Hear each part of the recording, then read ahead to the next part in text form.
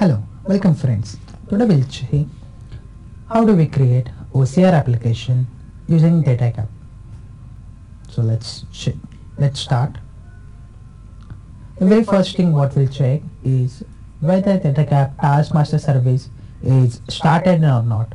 To verify this, we need to go to Start, Programs, go to Datacap, and you can click on Taskmaster Server Manager. I have already opened it here. I can see that my service is started.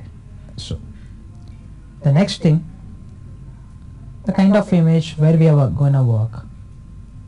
I do have it stored at one location. Yeah, so this is the one. Sorry. So this is like our appointment letter of a company. Here we can see that we do have a name, designation, grade, date of joining, year, and some salary components. And we can see that the components is present in a tabular structure format, and this is completely OCR image. We'll process this one. To start this, go to Datacap Studio to create our own application. Close this dialog box. We need to click on Datacap application wizard to create our own application. Taskmaster application wizard appears, the welcome screen, click on next. We'll be creating a new rule runner server application. Click on next. Now application name is OCR demo. I have my Datacap configure and install in C drive, and I want to store my Datacap application at the same place.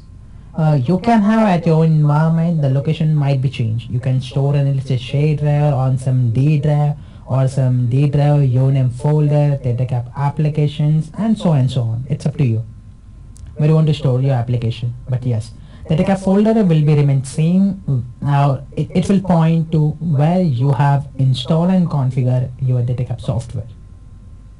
Click on next.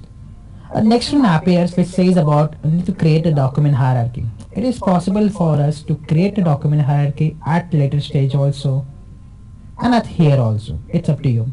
But in this video, we'll be creating Datacap document hierarchy at a later stage.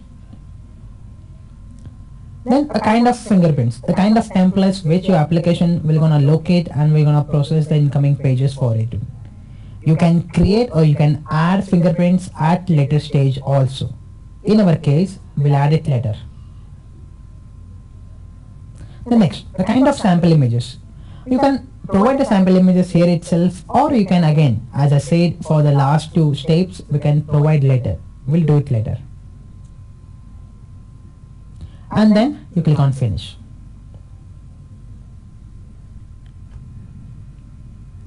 We can, once it is finished, we can close this one, and we can check right now. Our application will be created in a Datacap folder. This is a name of application, and we have the by default application created with its by default document structure, folder structure, along with a by default databases, which is Microsoft Access.